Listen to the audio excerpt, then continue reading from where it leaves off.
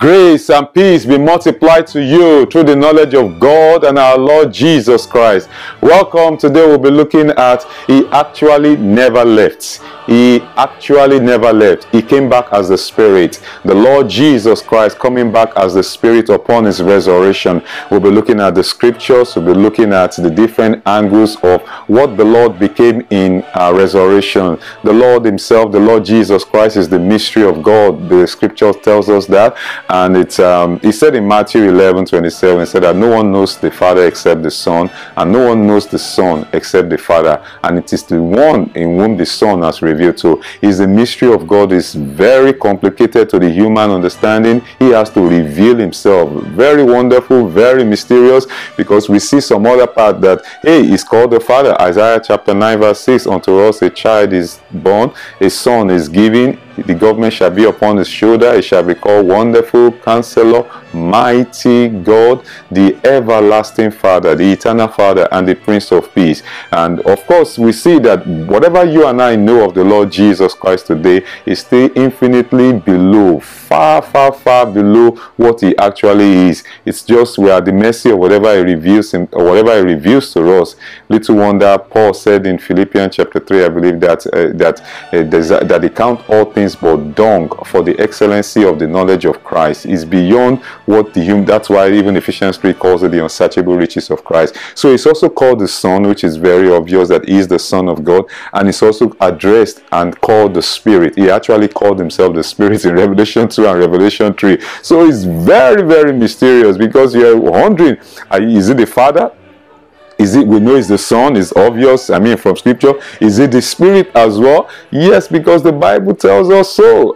The Lord in the Word of God is called the mystery of God in Colossians 2. It's called also Colossians 2:9, that is the embodiment of the fullness of the Godhead. That is the fullness of the Godhead dwells in Him bodily. And in John chapter 14, very mysterious chapter, which we are going to be going at, it's actually the heart of what we are looking at today, because in that John 14, the disciples were asking that, He was telling the disciples that invariably that, look, if you have seen me, you've seen the Father. If you know me, you know the Father. Stop asking for the Father outside of me. I paraphrase that. So, and the disciples were like, well, show us the Father. And so He was saying that, of course, He said it, that He's in the Father and the Father is in Him. Isaiah 9:6 calls Him the eternal Father. We don't have two eternal fathers in the kingdom of God. So who is He? Is a very mysterious being, but what a joy we have Him as our Lord and our Savior. So we're going right ahead. When we say He actually never left, we are talking about what He became in resurrection, because in John 14, He told the disciple He was going away and He was coming back. He kept on saying, I'm going, I'm coming, that He was going and He was going to come back. So we believe, at least going by what we have in different accounts in the scriptures, putting the scriptures together, because the scriptures, the way God says it, that here a little, there a little, like a jigsaw puzzle, God puts the truth around, because our human brain, it's incapable of comprehending any section or any topic regarding the truth in its whole entirety. That's why God really puts everything about a particular topic in one part of the Bible, or in one part of the scripture. It's just here a little, there a little, precept upon precept, and it's a mystery, but of course it takes the Lord Himself by His Spirit to reveal it to us. So 1 Timothy 3:16 says, is God manifest in the flesh? Great is the mystery of godliness. God was manifest in the flesh. God was manifest in the flesh, justified in the Spirit, sin of angels, preach to the Gentiles, believe up into the world, and receive up into glory. The God that manifested in the flesh is the Lord Jesus Christ. John 1:1 say, in the beginning was the Word was with God, and the Word was God. John 1:14 say, and the Word became flesh. The Word became flesh. So God in Christ became flesh. It's a mystery, in the mystery of incarnation. And in 1 Corinthians 15, He is the last Adam who became a life-giving Spirit. This is what the scripture says. I mean, we dare not say that the Lord is the Spirit if the scripture doesn't say that. 2 Corinthians 3:17 say, now the Lord is the Spirit. Now the Lord is the Spirit. So He departed in one form and came right back in another form. We believe that that's actually what happened. That was why in 1 Corinthians chapter 15, when the Holy Spirit through Paul was giving the account, and before we got to 1 Corinthians 15:45, where he said the first Adam was made a living soul, the last Adam became a life-giving spirit. You could see from like a prologue or the preceding verses before that period, it was being said that if you plant a seed, it doesn't come forth as a fruit in itself. God gives it its body, that whatever you sow in corruption, that he is the one that was, we believe the scripture was saying, was sown in corruption, that he was going to be, that was resurrected in incorruption. Of course, it's because he bear our sin, the humanity, it had to go through death. But in resurrecting, the scripture now says the last Adam became a life-giving spirit. What a mystery. So this is the pneumatic Christ. The church fathers came up with the term pneumatic. Pneumatic means air, like in Ephesians chapter 4, where it says that the same person that ascended is the one that descended, and he that descended is the one that ascended, that he might fill all things with himself. So there's no place he's not today. That's why the church fathers in the early century, the second and third centuries, came up with the term the pneumatic Christ. That is the Christ that fills everywhere with himself. It's not a strange doctrine. It's like saying the boundless Christ or the unsearchable Christ. So the pneuma is just a Greek word for them to describe that this is what the Lord became upon resurrection. And they use this term because, of course, there are scriptures to corroborate that. 2 Corinthians 3:17, that now the Lord is the Spirit. The last Adam became a life-giving spirit. And there are many other scriptures we'll be looking at in today. So be very patient with us. So Christ came back as the Spirit. Though he said he was going, but his going was just his coming back in another form. It's like a grain of wheat or a seed, for example. In John 12:24, he said it is the grain of wheat actually. If I put an apple seed in my hand, and the apple seed could speak, it could tell me that, look, I'm going, but I'm coming back again. Of course, the apple seed is going, and by planting it in under the ground, it's going through death, but it's going to resurrect again. God is going to give it life again. And we believe that was the picture the Lord was painting in John 12:24. So here's John chapter 14, where he said that, and if I go away, and if I go and prepare a place for you, I will come again and receive you to myself.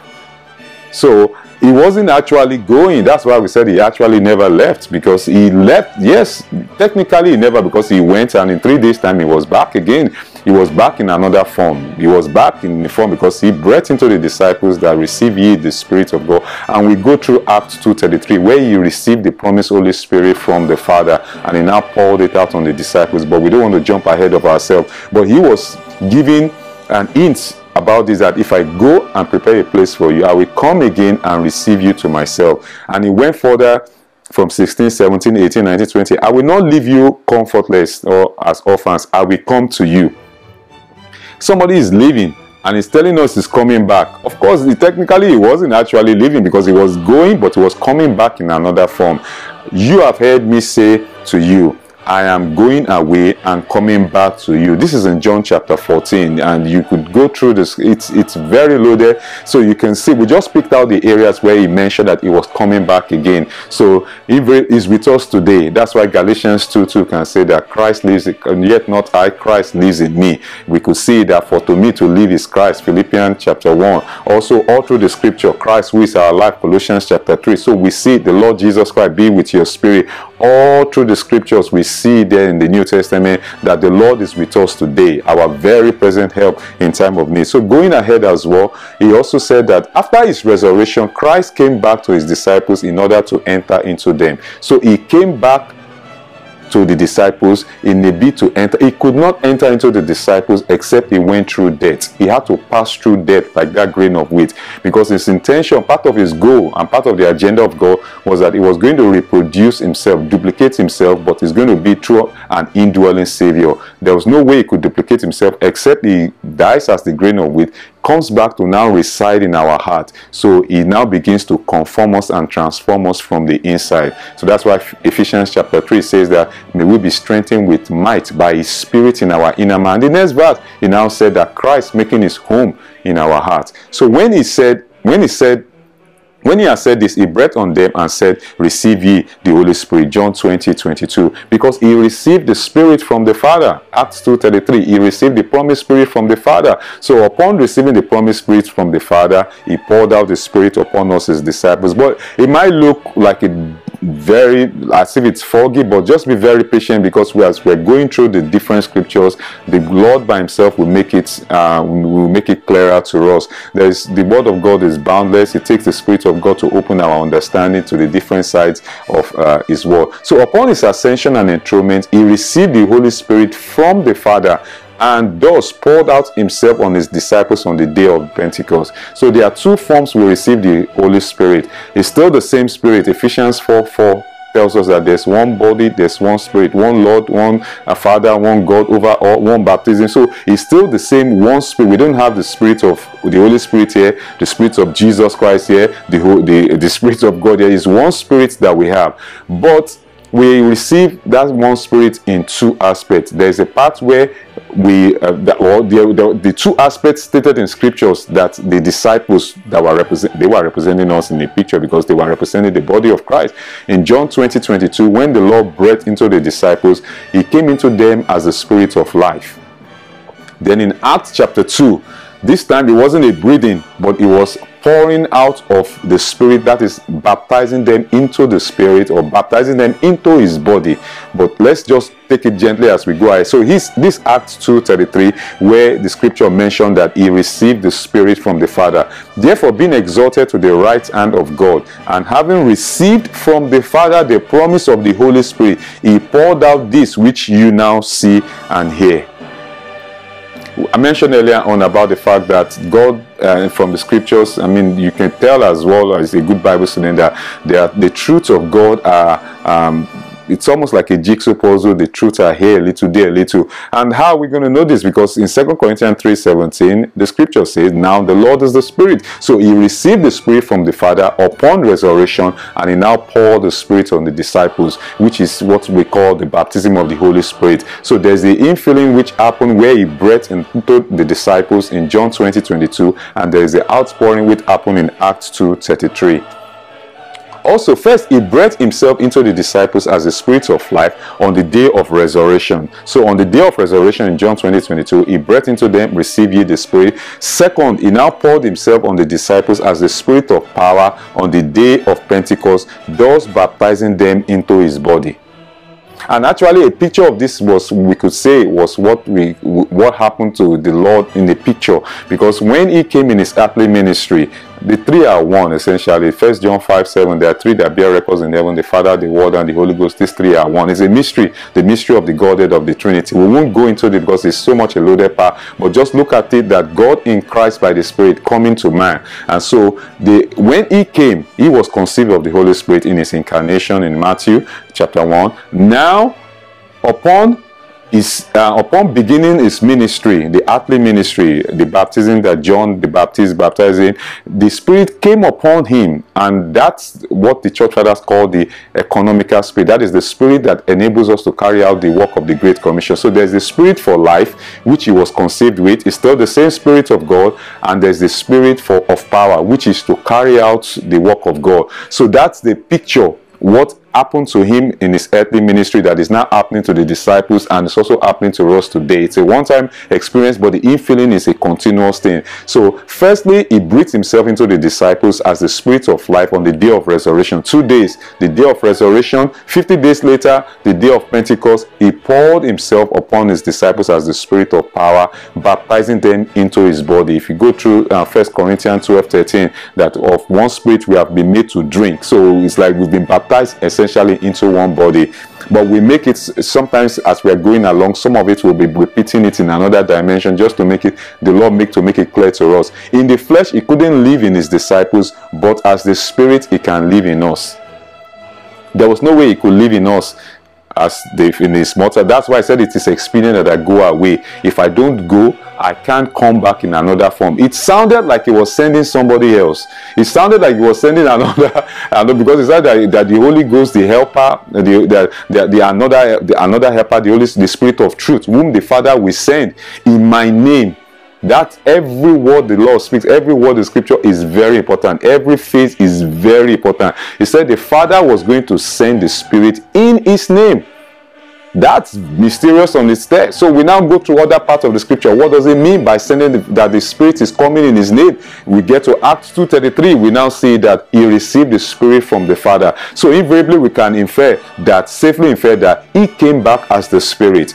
Because 2 Corinthians 3:17 says, now the Lord is the Spirit. And in Revelations 2, Revelations 3, the Lord Jesus himself called himself the Spirit 7 times. 7 times he called himself the Spirit. Say, he who has an ear, let him hear what the Spirit is saying to the churches. So he actually never, technically he didn't leave, because he would not leave us. Why would he die for us, go through the gruesome death he went through, and just leave us here on the earth? Probably he could trust nobody to transform us. He could trust. That's why I said he wouldn't leave us comfortless. He wouldn't leave us without an offer. He said it was better he goes away, because he knew if he remained with them, he was just an outward savior externally, but he wanted to be in also that in his disciples, in his believers. And what a joy. So now the Lord is the Spirit. The Spirit of God is now the Spirit of Christ, the Spirit of Jesus Christ, the Spirit of God's Son, and Christ himself. And there are scriptures, of course, you know that. I'm sure you're a good Bible student. You will have seen this scripture, this Spirit of Christ, like in Philippians chapter 1, this is the bountiful supply of the Spirit of Jesus Christ.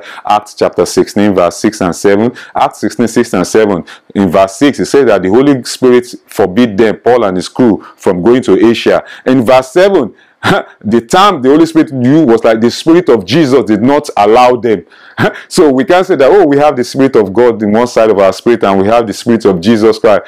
Ephesians 4:4 says there is one Spirit. So the Spirit we can infer, because he received the Spirit from the Father. And 2 Corinthians 3:17 actually nails it to me. There are 3 scriptures that stands like grade A scriptures, I would say, when it comes to the Lord being the Spirit, the Lord Jesus Christ being the Spirit. When I mean grade A, I'm not rating the scriptures against themselves. I'm just saying grade A means that, to me, in my opinion, it's like very direct, that the Lord, we don't have to use 4 or 5 verses to put them together. These were very direct. 2 Corinthians 3:17. Now the Lord is the Spirit.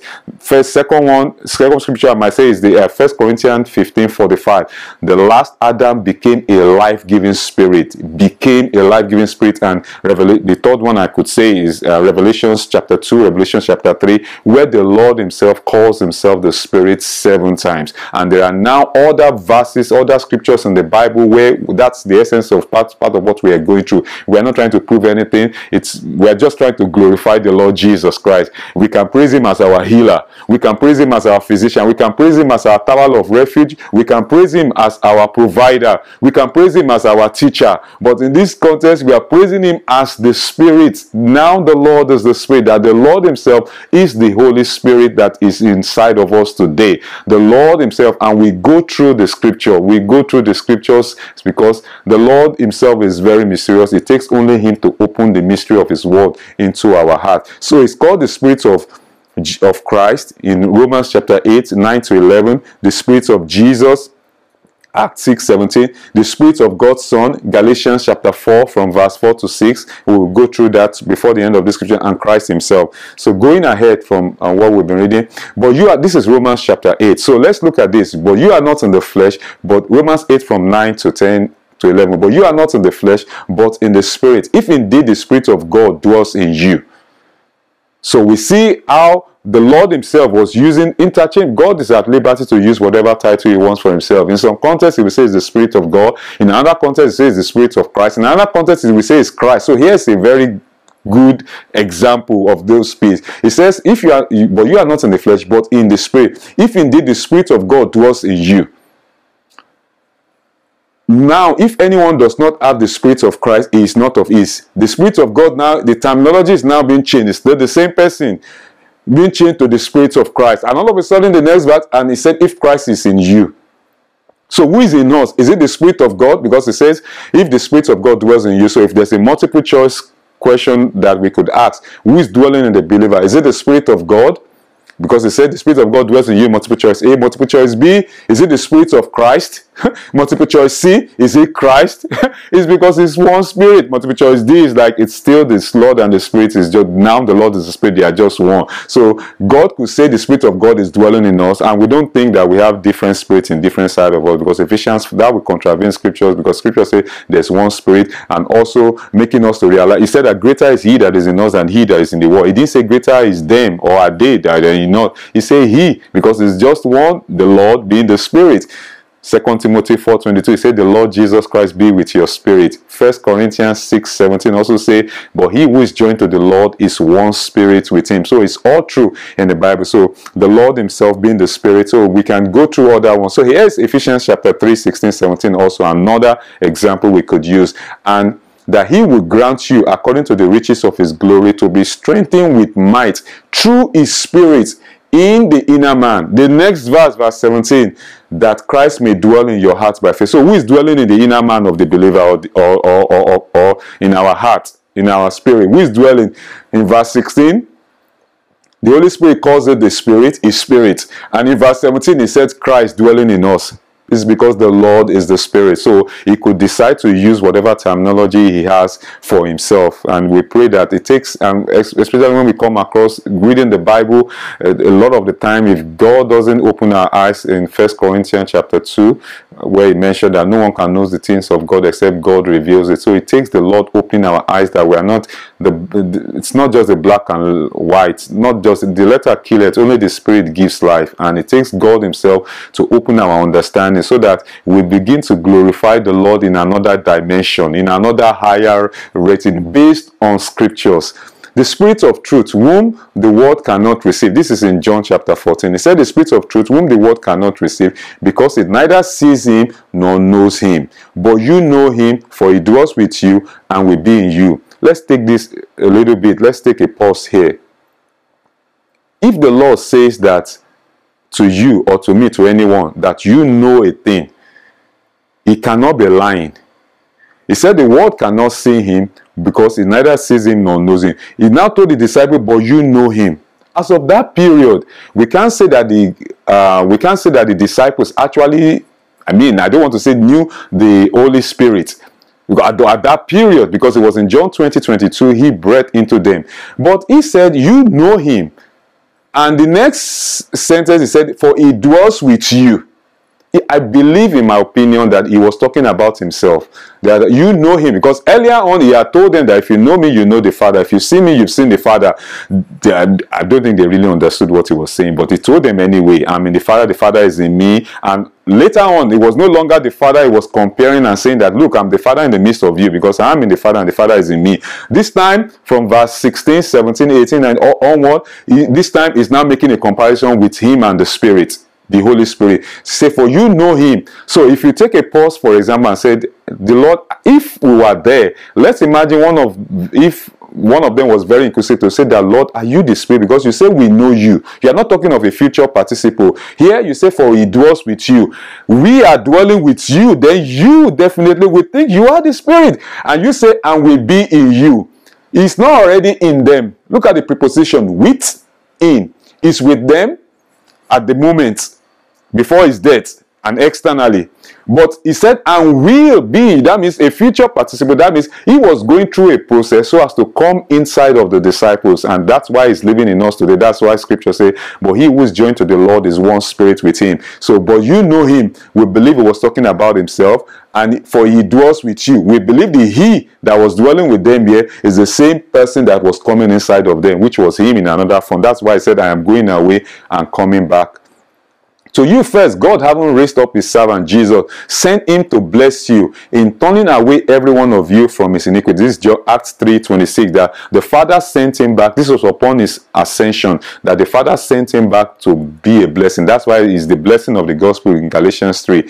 The very Christ who was initially sent in the flesh has now been sent as the Spirit for our transformation. That's why that 2 Corinthians 3:7, they said that we behold him as in a glass, we are being transformed from glory to glory, even as by the Lord who is the Spirit, as the NIV version put it. And of course in verse 17 he had mentioned that now the Lord is the Spirit. Chapter 14, but the Helper, the Holy Spirit, whom the Father will send in my name. John 14:26, that the Helper, the Holy Spirit, whom the Father will send in my name. And you know that our Lord Jesus Christ came back. He came in the name of the Father. He always says that he came in the name of the Father. So we could infer that the Spirit comes in the Son's name, meaning the Son came as the Spirit upon resurrection.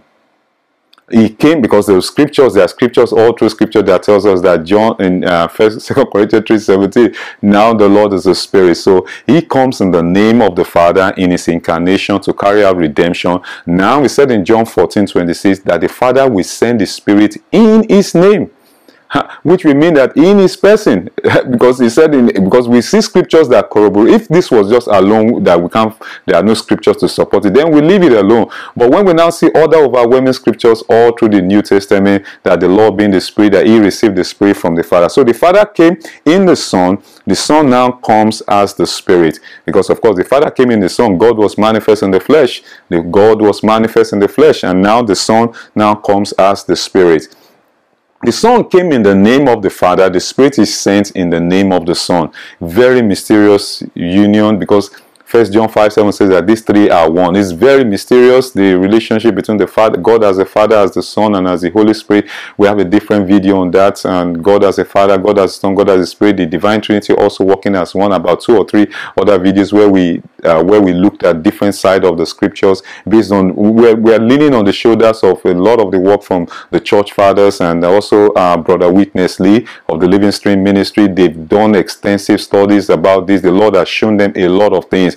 And it's not just knowledge we're trying to dispense, but basically for us to be able to pray through some of these scriptures. The Lord, as you pray through some of them, the Lord, of virtually what you're hearing, even when we are reading the Bible or any Christian literature, any anointed material, we are praying over those things so that the Lord himself will open our eyes to deeper things. It's far beyond this, I believe. The Lord being the Spirit is still far, far beyond, because I don't think anyone can comprehend who the Lord Jesus Christ fully is. But he wants us to grow in the knowledge of him. That's why Paul was praying that he count all things but dung for the excellency of the knowledge of Christ. The Father came in and as the Son in incarnation, and the Son as the embodiment of the Father has now come as the Spirit upon resurrection. Because the Father, he said in John 14, I am not alone. He said that I am in the Father and the Father is in me.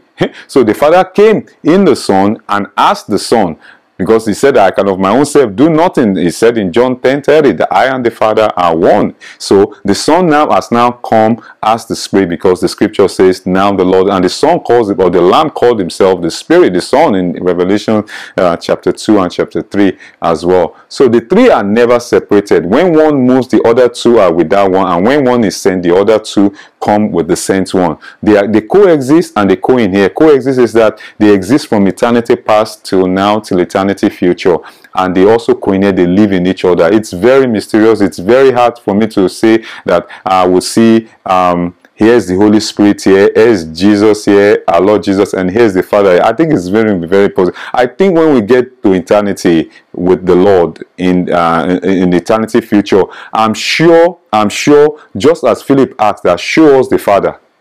And he said that if you have seen me, you have seen the Father. I believe in eternity future, when we get to heaven, if we ask him that same question, that where is the Father, I believe his answer is going to be the same. Say, stop asking. He's probably going to tell us, stop asking for the Father outside of me. If you have seen me, you have seen the Father. I am in the Father and the Father is in me. I told you in Isaiah 9:6 that a son is going to be born, a son is going to be given, a child is going to be born, a son is going to be given. His name shall be called Wonderful Counselor, Mighty God, the Everlasting Father. So I believe him. That's just my personal opinion. He's going to give us the same response he gave to Philip then, because we think they are separate. Yes, they are distinct, but they are inseparable. How? I don't know. It's just a mysterious union. For there are three that bear record in heaven: the Father, the Word, and the Holy Ghost, and these three are one. So this Jesus had God raised up, wherefore we are all witnesses. That therefore, being at the right hand of God and having received of the promise of the Holy Spirit from the Father, he poured out this which you now receive. Acts 2:33. Actually, the next 15-16 slides that we have were a video teaching which we are done, which is Christ as the Spirit, which is on our YouTube page. But of course, we didn't want to repeat everything that is in here. We didn't want to pretty much rewrite this. That's why we're using the extract of this to align with what we were saying, that he actually never left. So it's almost like a part 2 on an updated version of the Christ as the Spirit. So the Son is the one who has the seventh Spirit. Revelation 3 verse 1 is the one who has the seventh Spirit. It's also the Lamb in Revelation 5:6 that has the 7 horns and 7 eyes, that are the 7 spirits of God which are sent forth to the earth. It's very mysterious that the eyes of the Son is the Spirit, the seven spirits before the throne. And it's mysterious what happened when the Lord resurrected. It's a very big mystery, but it takes the Lord himself to open our eyes. The Son said 7 times that he who has an ear, let him hear what the Spirit is saying to the churches in Revelation 2 and 3. Today we are in the dispensation of Christ as the Spirit. When he speaks as the Spirit. He who has an ear, let him hear what the Spirit is saying to the church. So we're in that dispensation of Christ being the Spirit. Because to me personally, I would say that the Lord is our Savior. And it's not just our Savior, it's our high priest, it's our advocate, it's our righteousness, it's our wisdom. Definitely, it's still the same Spirit that is in us, because it's the one that is the one that the Father has committed all things into his hand. I think the reason why I found it difficult, I can speak for myself at least, that thinking that they were three, that the Son and the Spirit were separate to the extreme, that it was like a different personality. Now we come through scriptures where the Lord is calling himself the Spirit, and where the scripture is saying that now the Lord is the Spirit. How can the three? It's almost like what Philip was trying to, and the disciples in John 14. No, the Father is the Father, you are the one, you are separate. And he was trying their looks. Don't even go towards that side to try to divide them. They are distinct, but they are inseparable. It's just a mystery that is beyond what our human brain can comprehend. But we worship him, we adore him, because we have a Lord that is beyond all comprehension. The Spirit today is the resurrected Christ, or the Christ in resurrection, or what the church father calls the pneumatic Christ. He became a man in incarnation for our redemption, to pay the price for our penalties, and he became a life-giving Spirit upon his death and resurrection for our transformation. So there are two becomings of Christ. The first becoming, he became a man, the word became flesh. The second becoming, 1 Corinthians 15:45, the last Adam becoming a life-giving Spirit for our transformation. He will be listening to me, as the scriptures have said, out of his innermost being shall flow rivers of living water. This is in John 7:37-39. But this is spoke concerning the Spirit, whom those who believe into him were about to receive. For the Spirit was not yet, because Jesus had not yet been glorified. And Andrew Murray did another great book, in his book, The Spirit of Christ, I think the chapter 3, where he actually gave a serious explanation about the Spirit was not yet. In a lot of the translation, you see the word giving, not yet giving. It was italicized, and it was italicized because the translators, then we give credit to them. They did an awesome, God did use them mightily, but in some contexts they italicized some word just to let us know that, look, this word, the sentence didn't sound grammatical, so we had to italicize. They got it right in many cases, but in this case it will sound like it was another Spirit, was another being from the Lord himself. So, but the way the scripture was written was the Spirit was not yet, because Jesus was yet to be glorified. The Lord was glorified when he entered his glory in resurrection, going by Luke 24. It was when he entered his glory upon resurrection, and that is when we believe he became the life-giving Spirit, going by 1 Corinthians as well. So through death and resurrection, the Son became the Spirit. The last Adam became a life-giving Spirit. First, the Son sent the Spirit. The Son sent the Spirit. Then the Son gave the Spirit. Then eventually the Son became the Spirit. Thus, the last Adam became a life-giving Spirit. Now the Lord is the Spirit. First, it was what? He sent the Spirit. In John 15:26, he said that I will the Spirit that he will send from the Father. John 14:26 said the Father was going to send the Spirit in the name of the Son. We go to John 15:26. The Son now said he's the one that's going to send the Spirit from the Father. So who is sending the Spirit? Is it the Father, John 14:26, or is it the Son, John 15:26?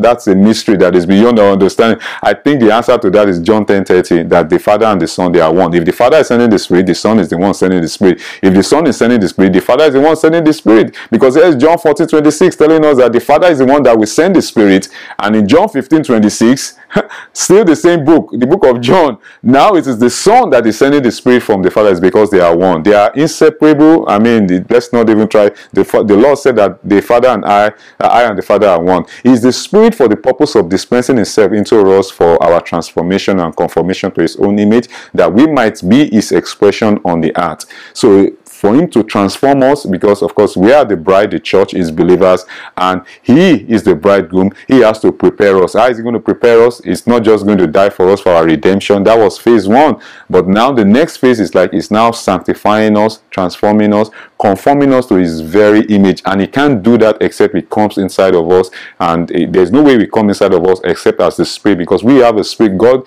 gave man a Spirit so as to have to be as a medium, a receptacle to receive God into them. So there is no way it could come into us or indwell us without being the Spirit. There was no way. That's why I say it was expedient for him to go away. From Acts, the Spirit of God is also referred as to the Spirit of Jesus Christ, the Spirit of life, the Lord's Spirit, the Spirit of the Son of God, like we said earlier on. Prior resurrection, the Spirit of God was 100% divinity, no elements of humanity, death, or resurrection. So, because we have the Spirit of God, I'm sure there's a question somebody will have in their heart, but we have the Spirit of God in the Old Testament. Did that Spirit, did the ministry cease when the Lord Jesus Christ was raised? No. No, because we still have the Holy Spirit. It's because we're thinking that these three, the Father, the Son, and the Holy Spirit, that they are three extreme God, which is tritheism, which the church fathers termed as heresy in the early centuries. No, it's because they are one. 1 John 5:7 that these three are one. God could decide to use the term as a Father in a context, another place as the Son and as the Spirit, because it's still the same God. Ephesians 4:6, that there's one God, there's one Father who is in through all, in all, and over all. Who is true, who is over all, through all and in all, and it's just a mystery. So the Spirit of God in the Old Testament before the resurrection of the Lord was 100% divinity. But because Christ in his incarnation, because he is God manifest in the flesh, God was in Christ reconciling the world to himself, and he is filled with the Spirit, went through human living, death and resurrection. Those elements of death and resurrection were compounded to the Son. So upon his resurrection, it's not just 100% divinity. He now has humanity with him, even till date. That's why I said this being referred as to the Son of Man. Even in Revelation chapter 1, it's also referred to as the Son of Man, because it's divinity plus humanity. That's why he's called the firstborn Son of God from the dead, and we are his many brothers. He wasn't the firstborn Son of God from the dead before resurrection. He was the only begotten of the Father, which is 100% divinity from eternity past. But when he became flesh and he went through death and resurrection, he became the firstborn Son of God from the dead, and we are now his many brothers, because he had to become human so as to relate with us. We can now be grafted into his body. What a joy for what the Lord has done.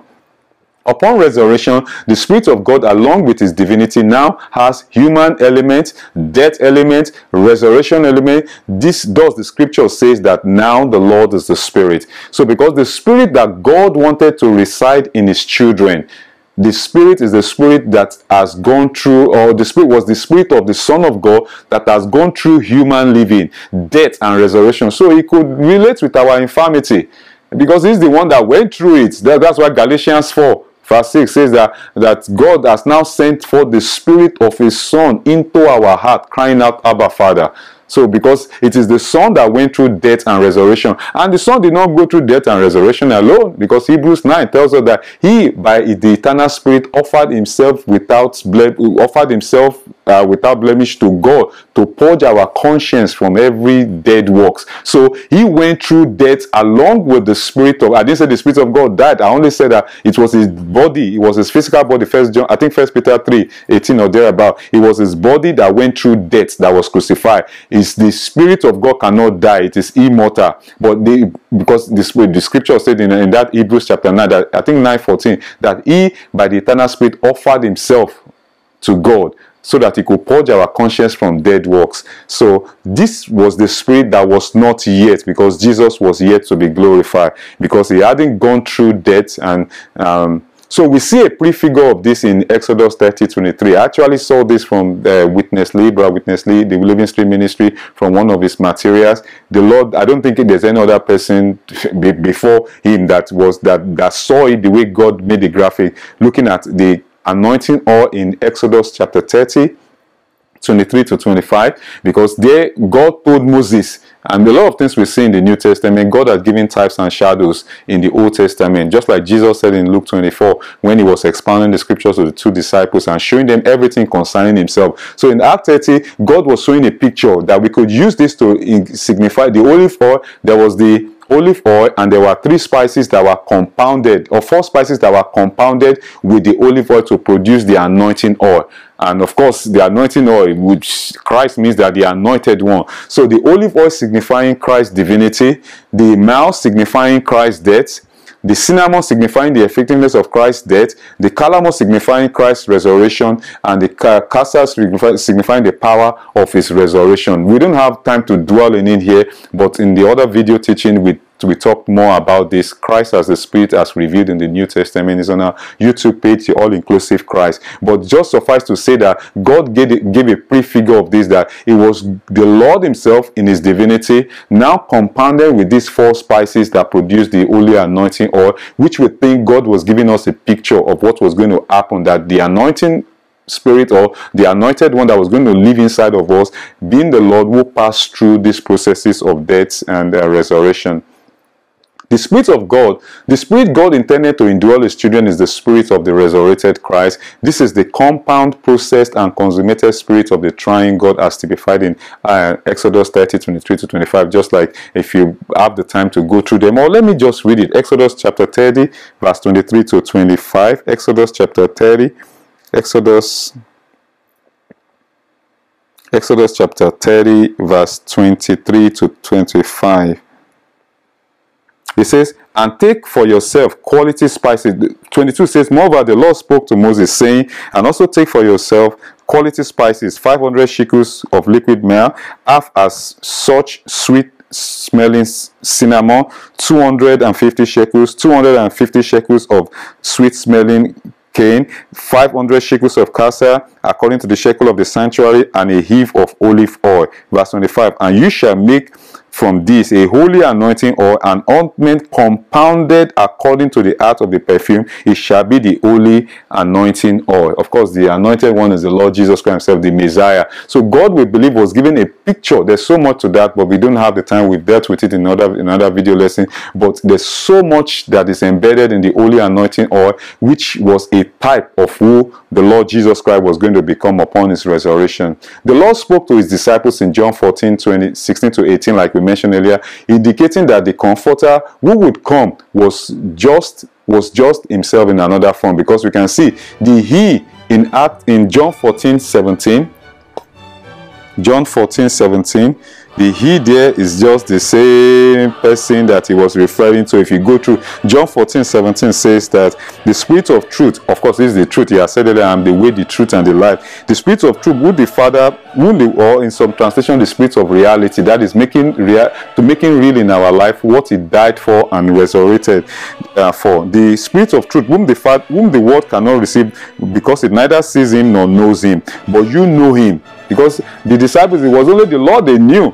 And he dwells with you. We believe he was talking about himself, and will be in you. And he now said, I will not leave you comfortless, I will come to you. So the he in 14 is just the I in 14, 18, 14, 20, John 14, 20, John 14, 28, John 15, 4. That if you abide in me and I will abide, we don't know, because he said the Holy Spirit will abide with us forever. And in chapter 15 he now said that he will abide in us, whoever abides in. So do we have two abiding in us? We don't think so, because the scriptures also have told us that the Lord is the Spirit. And also John 17, 23, where he was praying to the Father, I in them, and John 17, 26 also, I in them, that day you will know I am in the Father, you in me, and I in you. And what a joy for what the Lord has done for us. So we hear some other things in the Bible. We go through the scriptures and the New Testament, and you almost be confused if you are not careful, if the Lord doesn't open our eyes. For example, who have the believers received? Colossians 2 verse 6 says that we have received Christ. As you have received Christ, so walk in him.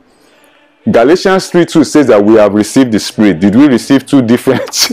Because, excuse me, if maybe some school of thought that these are two to the extreme, that Christ is Christ, the Holy Spirit is the Spirit, they are not together, they don't have any union, then you come into trouble when you see, and these are just a few. There are a lot of other places as well where you see that the Galatians 3:2 says that. So which is right? Is it Colossians 2:6 or is it Galatians 3:2? It's because the Lord is the Spirit. Here is another part. So that the Colossians 2:6 says that we walk in Christ. Galatians 5:16 says that we should walk in the Spirit. So if you say that they are extreme to the extreme, that they are separate, that you can separate them, then you're saying that, oh, should I walk in Christ on Monday, and on Tuesday I walk in the Spirit, and on Wednesday I walk in Christ? Then we got into a sort of confusion. But the Lord has said that the Lord is the soul. To walk in Christ is to walk in the Spirit. To receive Christ is to receive the Spirit. Also fellowship. 1 Corinthians 1:9 say God is faithful, who has called us into the fellowship of His Son, Jesus Christ. So God has called us into fellowship of His Son. 1 Corinthians 1:9.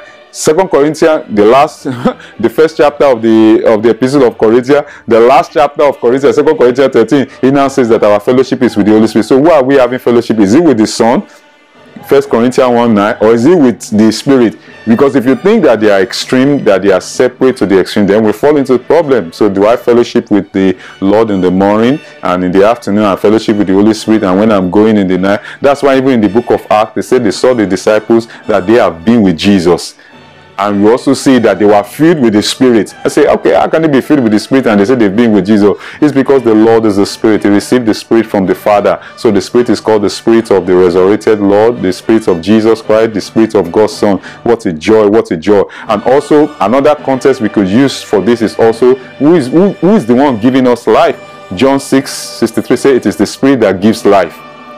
And you and I know, 1 Corinthians 15:45 says the last Adam became a life-giving spirit. So who is the one giving us spirit life? Is it the Son or is it the Spirit? It's because now the Lord is the Spirit. Also, I think in Ezekiel 2:2, he said that the Spirit entered into me when He spake unto me. So when the Son speaks the word of God, the Spirit comes inside. It's because the Lord and the Spirit are one. He said, what the words that I've spoken unto you, they are spirit and they are life. What a joy, what a glory for the person of the Lord Jesus Christ. He breathed Himself as the Holy Spirit into the disciples in John 20:22. In John 6:3, He said that the words that He speaks, they are spirit and they are life. It's also the Spirit of life, going by Romans 8:2. The Spirit and Christ are just one. This is the mystery of Christ. And we summarize in a picture in the last 4 or 5 slides. By breathing into the disciples, He Himself as the Holy Spirit came into them. From that John 20:22. Also, the Holy Spirit is the very breath that the Lord breathed into the disciples. So that breath is simply Christ.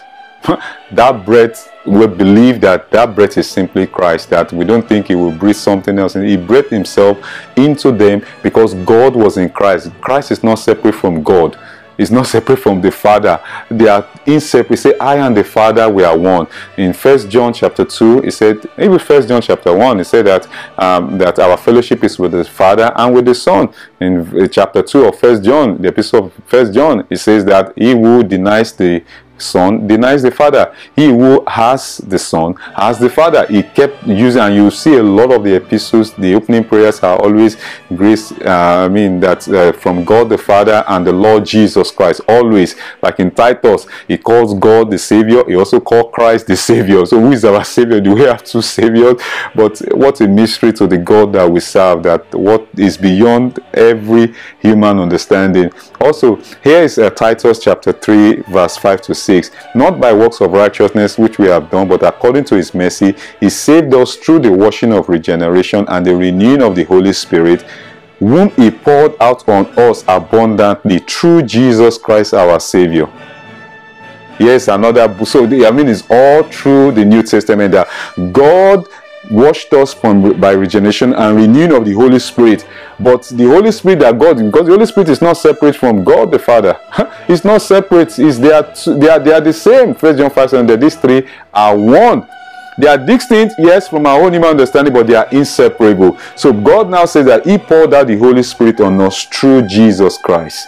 He said He poured Him out abundantly because the Spirit of God is the Spirit of Jesus Christ. When the Lord resurrected from the dead, what a joy. Jesus Christ, our Lord and our Savior. And every one of us, yes, Acts 2:33, the Message Bible translation, and every one of us here is a witness to it. Then raised to the heights at the right hand of God and receiving the promise of the Holy Spirit from the Father, He poured out the Spirit He had just received. So upon His ascension, He received the Spirit from the Father. How? I don't know. The scripture just said He received the Spirit from the Father. And He now poured it out. We don't think He received it external from Himself. He received it, and upon pouring out the Spirit on the disciples, He was actually baptizing us and baptizing the disciples into one body, because we have one body. Or if I could even read from 1 Corinthians chapter 12, 1 Corinthians chapter 12 verse 13. we have to read a lot of scriptures because it's there are not so many materials we could find out on the Lord as the Spirit, or He came back as the Spirit. So 1 Corinthians 12:13 says that, for by one Spirit we were all baptized into one body, of course the body of the Lord Jesus Christ, whether Jews or Greeks, whether slaves or free, and have all been made to drink into one Spirit. And of course, going by John chapter 7, he said that if anyone thirsts, let him come to him and drink. So do we drink from the Christ, or are we drinking from the Spirit? It's because the Lord is the Spirit. John 7 says that, he said that if anyone thirsts, let him come to him and drink, for out of their belly shall flow rivers of living water. This he is speaking of the Spirit. And 1 Corinthians 12:13 says that what? That we are all made to drink from one Spirit. Is because the Lord is the Spirit. What a joy.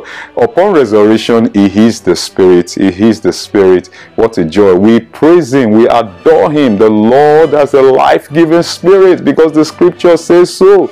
Please, it's not because I said so. We are all human agents. We are all vessels that the Lord is using as many that God has called. But we are not the one. We are not trying to get credit or trying to get some kind of 5-star from a teaching. No, no, no. It's to eulogize Him, to praise Him that you are the healer, you are our Savior, you are also the life-giving Spirit. 1 Corinthians 15:45. And also now the Lord is the Spirit of Jesus Christ, the Holy Spirit, the Spirit of God, the Spirit of the Son of the living God. Christ has resurrected and received the Holy Spirit from the Father. The Spirit is now the ascended Christ. But he who is joined to the Lord is one Spirit with Him. 1 Corinthians 6:17. I mean, the scriptures are overwhelming. It's not just 2-3 scriptures. We are not just trying to make a doctrine out of one scripture. But this is 1 Corinthians 6:17. That he who is joined to the Lord is one Spirit with Him, because the Lord is the Spirit. And we can go through Galatians 4:4 now. But when the fullness of time had come, God sent forth His Son in the likeness of sinful flesh, who was born of a woman. I could read that. It's because of the space. That's why we didn't have all the we didn't quote everything that is in there. Galatians chapter 4 verse 4. But when the fullness of time had come, God sent forth His Son, born of a woman, born under the law, to redeem those who are under the law, that we might receive the adoption as sons. And because you are sons, God has sent forth the Spirit of His Son into your heart, crying out, Abba, Father. So God sent Him twice. The Lord was sent twice. First, He sent Him for our redemption, because He came born of a woman, born under the law, to redeem us, and so that we can receive the adoption as sons. And the second time He sent Him, which is that 1 Corinthians 15:45, that the last Adam became a life-giving Spirit. He said that because you are sons, God has sent forth the Spirit of His Son into your heart, crying out, Abba, Father. So here is this one for our transformation. Here is for our redemption. And we have a different video teaching on that, on the two becomings of Christ, or the two becoming, that He became flesh, of course, for our redemption. He became the life-giving Spirit for our transformation today. What a joy, what a joy. When we receive the Holy Spirit, we receive Christ, just as when we receive the Son, we receive the Father. Say, he who honors the Father, who honors the Son, honors the Father. So he who denies the Son denies the Father. He who acknowledges the Son acknowledges the Father. So when we receive the Holy Spirit, we are receiving Christ. When we receive Christ, we are receiving, because the Holy Spirit is the gift of God, and the Son is the gift of God as well. We don't have multiple gifts from God in this context. God actually gave Himself to all. It is still the same God. God as the Father, God as the Son, God as the Holy Spirit. He has the liberty, He has the right, the sovereignty to use whatever title He decides for Himself. Say, God was in Christ reconciling the world to Himself. So when the Lord was here, He wasn't just 1/3 of the Godhead. That was God in the Son by the Spirit. How do you explain that? It's a mystery. God in the Son by the Spirit came in incarnation, went through human living, went through death, and resurrected to become a life-giving Spirit. God could not give His life except He had gone through the process of death and resurrection. An apple seed cannot release the apple fruit except it goes through death and resurrect. That was what the Lord said in John 12:24. So God in Christ by the Spirit went through death, passed through death, and resurrected to become a Spirit that gives life. They could not give their life to us. The Spirit of God in the Old Testament, God could not release his life. That's why I said in John 10, I have come that they may have life. In John 6:63, it's John 6:63 that it is the Spirit that quickeneth, that the flesh profit nothing. It is the Spirit that gives life. So he said, the words I speak unto you, they are spirit and they are life. 2 Corinthians 3 also says that it is the Spirit that gives life. The letter killeth, but the Spirit gives life. What a joy. So the dissension of Christ as the Spirit, the Lord Jesus Christ be with your spirit.